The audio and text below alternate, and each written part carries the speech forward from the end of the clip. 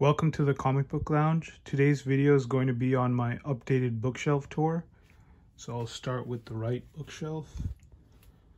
So this is the George R.R. Martin section of my bookshelf. So starting from the left is The Lands of Ice and Fire, which is a map book.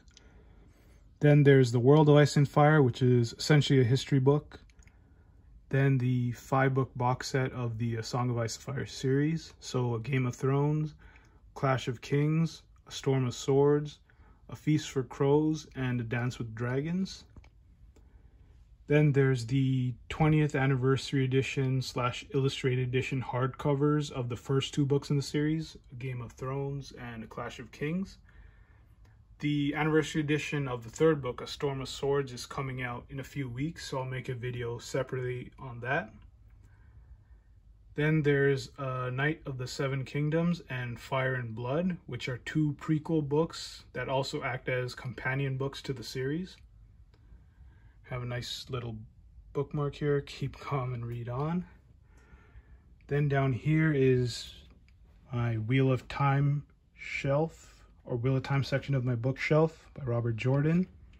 So you start here, The Eye of the World, The Great Hunt, The Dragon Reborn, The Shadow Rising, The Fires of Heaven, Lord of Chaos, A Crown of Swords, The Path of Daggers, Winter's Heart, Crossroads of Twilight, Knife of Dreams, The Gathering Storm, Towers of Midnight, and A Memory of Light.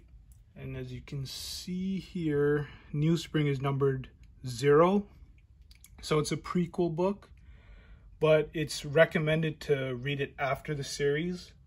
So I have that at the end here, and then also the Wheel of Time companion.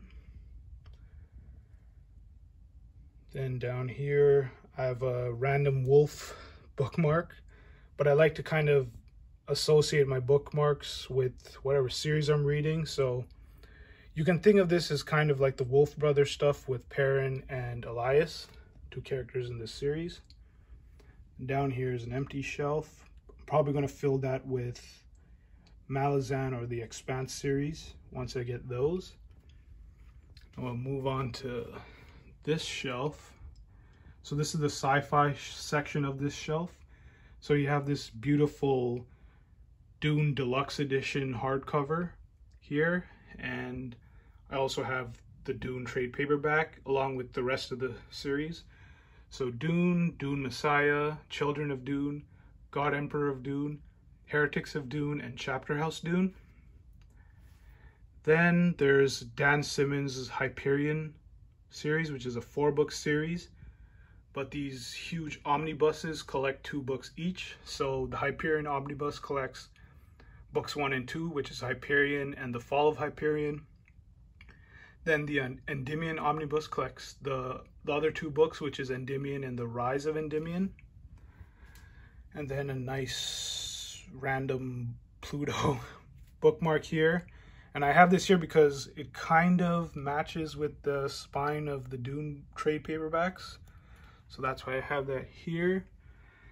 And then next, this is probably my most kind of unorganized and randomly assembled section of this bookshelf, because this huge Call of Cthulhu illustrated edition right here is so huge I couldn't fit it anywhere else in my bookshelf. So you can see these little marks here. I had to really lower this down just to make this one book fit. So I put my entire H.P. Lovecraft collection here. So everything after this, these are just placeholders until I can find another series that can properly fit here. So yeah, I'll start from here. So again, the Call of Cthulhu, the beautiful illustrated edition.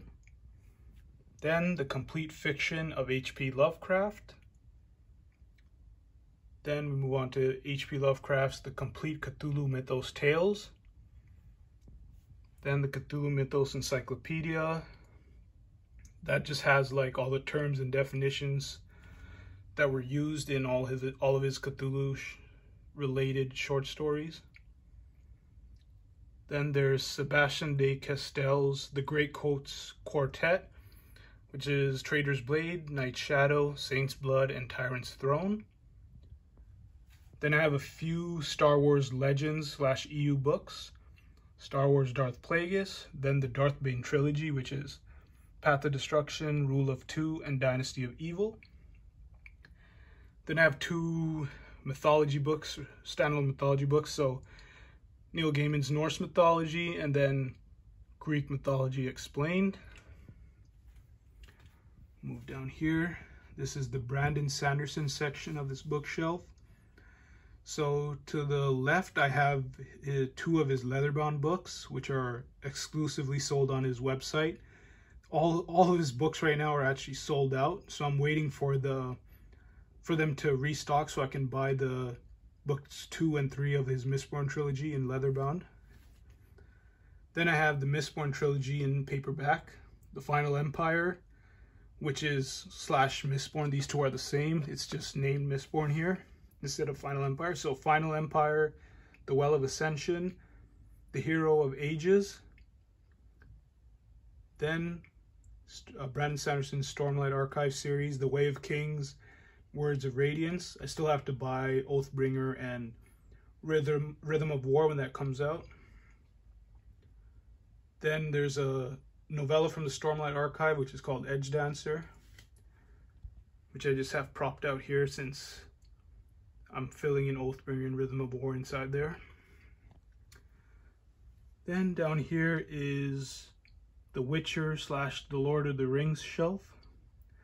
So you can see here The Last Wish, Sword of Destiny, Blood of Elves, The Time of Contempt, Baptism of Fire, The Tower of the Swallows, and The Lady of the Lake.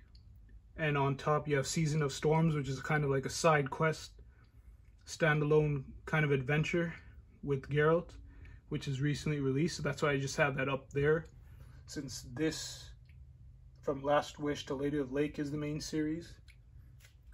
Then, since I couldn't fit The Hobbit in here, I just have that up here. Just wanted to show you this really dope cover.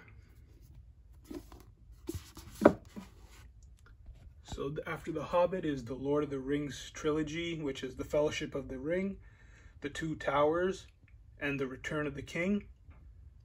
Then there's some Tales of the Middle-earth books here, which is The Children of Hurin, Beren and Luthien, and The Fall of Gondolin. And lastly, end with the Silmarillion. So that's it for my updated bookshelf tour video. Thanks for watching.